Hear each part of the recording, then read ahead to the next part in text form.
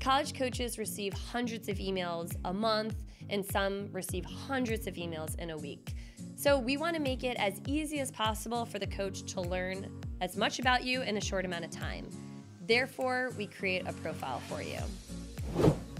Now, I'm going to show you how to make your own profile using recruitroute.com. It's totally free, so let's get to it. First, I'm going to show you an example of a good profile, and then I'm going to show you how to create your own profile specifically using the site RecruitRoute. So with college recruiting profiles, there are tons and tons of different websites. I'm sure you've heard about them. There's a lot of different options. Some of them cost money, some of them have a free trial, some of them are like free basic profile, but like once you put your SAT scores or if you want to see stats or anything like that, you need to pay. So there's a lot of different options. More or less, they're all going to have the same stuff. You can put your video on there, put your contact information, bio, list of accomplishments, you know, your SAT scores, club information, contact info, all that good stuff every single profile is going to have. It's important to have a profile because it makes it really easy for college coaches to see everything in just one link, as opposed to a resume that you're restricted to just one page, and also it's like a PDF or something that they'll have to open. This is just a lot easier. It's like a one-stop shop. They can see the videos and everything on here. You know, your picture, which is really nice.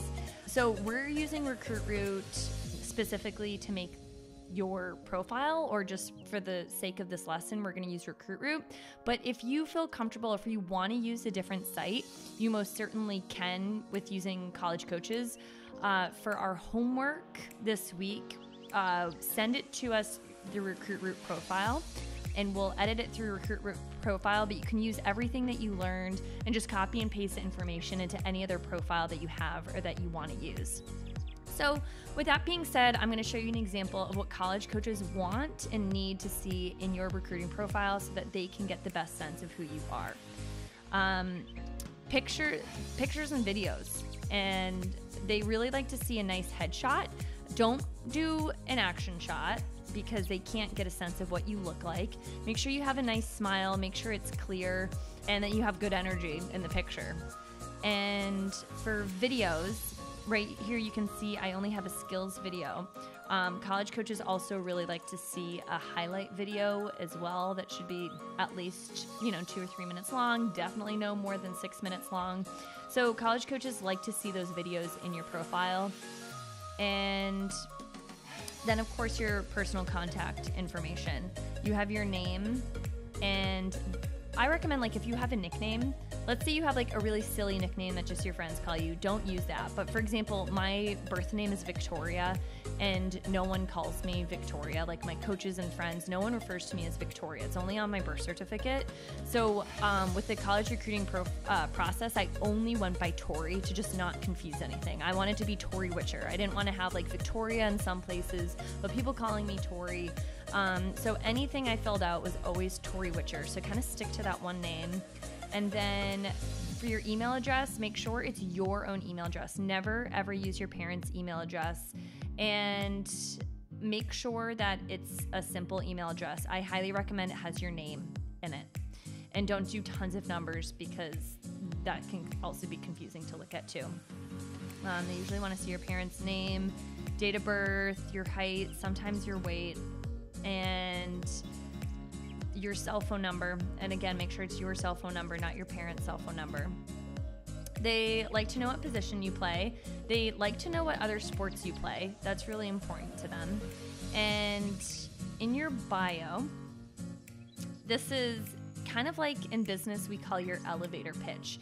It's a way for them to get a sense of who you are outside of just watching a video of you play and outside of just reading your resume. It kind of like is the all-encompassing words that tie you together. Who are you? That's kind of it's a simple but pretty deep question.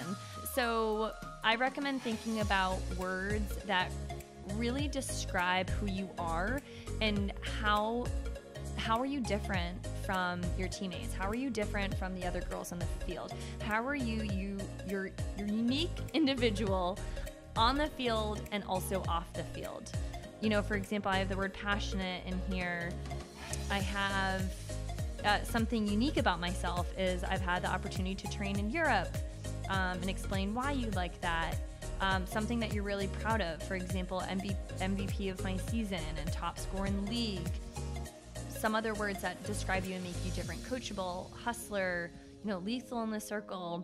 And also the why. Why are you looking at playing in college? What are you looking for? And also you can be specific with that. If you're looking at a nursing program, this is right around 95 words, but try to keep it no more than 95 words. I would even try to limit this and remove a sentence in here, and it'll be hard because you're summarizing yourself in like 4 sentences, but you can do it. So then we go on to your list of accomplishments and specialty camps. That's really important. This particular site asks if you're a futures participant. If you don't fill that out, it won't show up. And then what years you're involved in futures, and then if you were selected for nationals from there. Again, if you weren't, this won't show up, so that they won't be reminded that you weren't. And your year of graduation, of course, they always like to see that. One common complaint I get by coaches is that athletes don't make their year of graduation readily accessible. They find it like they kind of have to dig to find out what grade that person is. So if I were you, like, put it on the subject line of all your emails, put it on the signature of all your emails, and then in the first sentence of the email, put your grad year. And then of course it's listed on here and also boop at the top as well. They of course want to know your high school, and they also want to know all of your academic information. So that of course is your GPA, and they of course want to know your SATs and ACTs. If you're not old enough, if you haven't taken those, or if you're not proud of it and you're waiting for the retake, try to put your PSAT scores or pre-ACT scores if you have them. For the younger girls watching this, try to take your PSATs and pre-ACTs as early as possible.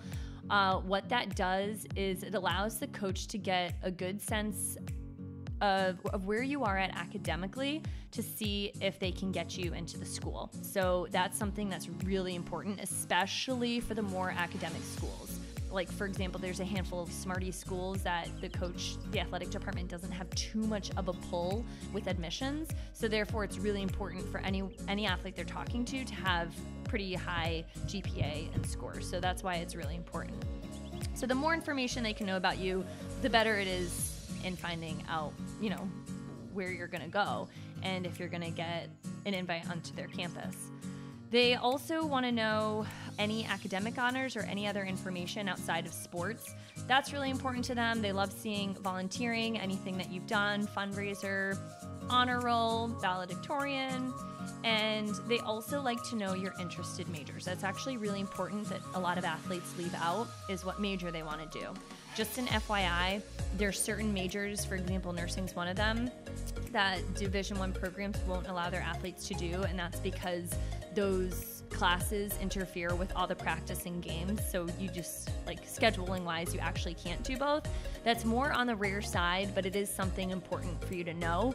Also, a little trick of the trade is if you're looking at a school, you can go into their the team website's roster, and you can click on one of the athletes in the roster, and it has all their information, including what major they are doing. So if you really want to go to, let's say, Harvard, you can click on every single girl on the roster and see what her major is. And if you see 3 of them are nursing majors, then you know that you're all set and you probably can do nursing there. And of course, any extracurriculars that you do, because life is more than just school and field hockey. And then we have your school team information. Usually, if you're getting recruited, they want to talk to at least one of your coaches and get a referral from them. And then, of course, your club information as well. So that's really it. I mean, there's not that much information. Probably the hardest part is just making sure that you have 2 good videos up there, and also just really sitting down and thinking about a good bio. I recommend having at least one parent, one teacher, and at least one coach reviewing your bio and helping you write that. Again, it has to be your voice, but have those mentors helping you write that. And okay, so next I'm gonna go into how to make this profile. So if you don't have one of these profiles already, go to recruitroot.com, and this top bit right here, that's just like my admin in the background, so you will not have that. And then click on register now. I already have an account, so it won't let me create one, but it's just gonna bring you right here, and then you just select that. If you already have an account, you press login and put your username and password, and then you click select. And then you create, it's really simple. You just create a username, password, and that's really it. You are not allowed to be 12 or under, FYI.